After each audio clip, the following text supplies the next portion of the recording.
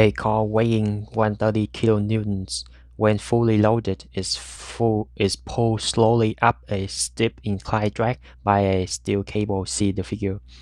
The cable has an effective cross-sectional area of 490 square millimeter, and the angle alpha of the incline is 30 degrees.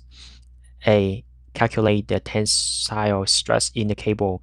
B. If the allowable stress in the cable is 150 megapascal, what is the maximum acceptable angle of the incline for a fully loaded car? Okay. So first of all, let's draw a free body diagram. So as they stated, this is pulling up the cable, pulling this up, so I call it T. Okay, and this has weight of 130 kilonewton. Okay, the angle is alpha. All right, so I also have a free body diagram drawn down here, but it's a little bit messy and confusing, so ignore this one. Okay, so you have only a weight 130 kilonewton, the tension force of the cable, which is T. Okay, and this force, the down force, you can rewrite it in a xy component. So in the x, let me do it up here so that you don't get confused. So this down force, this is the weight of the fully loaded drag. So in the y direction, in the x direction, so as you can see, this angle is alpha. So which one is that angle, this one or that one?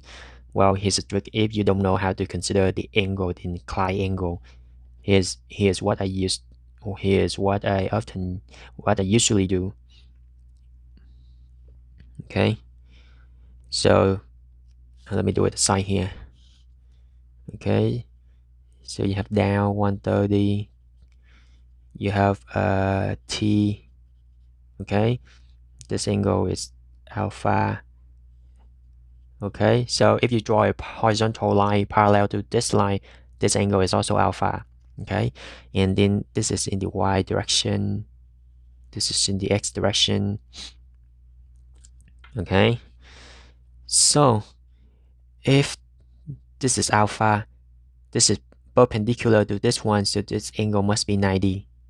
Okay, this angle is 90, and you know this angle is alpha, so this angle has to be 90 minus alpha. Okay, and since this angle over here, because this is a straight line, so the sum of the angle is 180.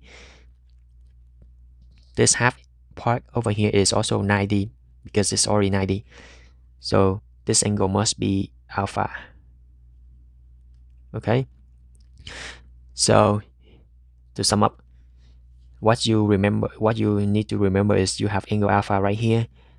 You draw a horizontal line parallel to this line, so that angle is also alpha, and you draw a y component perpendicular to this one, so you have alpha 90 minus alpha, and then alpha 90 minus alpha. Okay, that's how you consider which one is alpha, which angle is what. Okay, so in this case, I have this one is alpha, so it's just the same as this one. All right, angle of this one, this form a triangle again. Let me use it over here. Form a triangle. So the y direction is equal to 130 times cosine. I don't know if you can see it. 130 times cosine alpha, and this has to be 130 cos. If this side, then this has to be. If this cosine, this has to be sine alpha. Okay, hope that makes sense. All right, so this is the force in the y direction, the force in the x direction. Now let's do the summation about the x direction. So I assume this is the x direction, this is the y direction. Okay, so if you cannot see, you can turn the page like this, and then you can see it very clearly. Okay, now some other forces in the x direction, they have negative fx, plus T equals 0. Okay, then solve for T, I got 65,000 newtons. Now the stress in the tension in the cable is equal to the force in the cable divided by the area of the cable. So the area of the cable is given as 490 square millimeter. The tension, the force in the cable is what we just found, 65,000 newton. So doing calculation, I got 132.7 newton per square millimeter, and that is the same as. So I route this to get 3 decimal places. So I got 133, and if you don't know, 1 newton per square millimeter is the same as 1 megapascal. Okay, so this is very useful in engineering because we use millimeter a lot instead of meter. So this is a convention, and it's better to know it. Now for part B.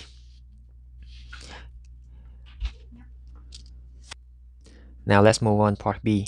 So part B is asking us to find the maximum angle, which is this angle, the inclined angle. So we just do the opposite what we just did for part A. Okay, so in part A, we went from finding the tension force and then the compressive stress. Now we just go the opposite way. So determine the tension force in the cable and then find the angle. Okay, so that's a strategy.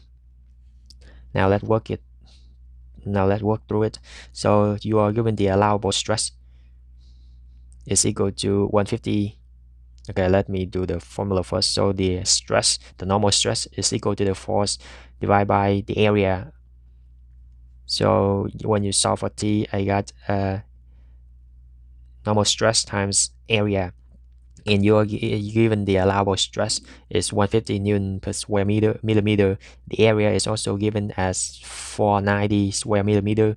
So doing this calculation, you will get 73,500 newtons, and then summation of the forces in the x direction equals 0.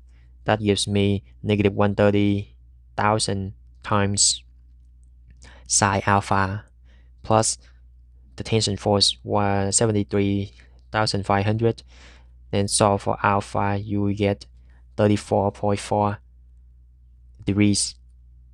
So the maximum angle is 34.4 degrees. Okay, hope that makes sense. That's it. If you find the video is helpful, feel free to give it a like, share, and subscribe to my channel in order to receive the most current videos. Don't forget to hit the bell so that you won't miss anything. I'll see you next time.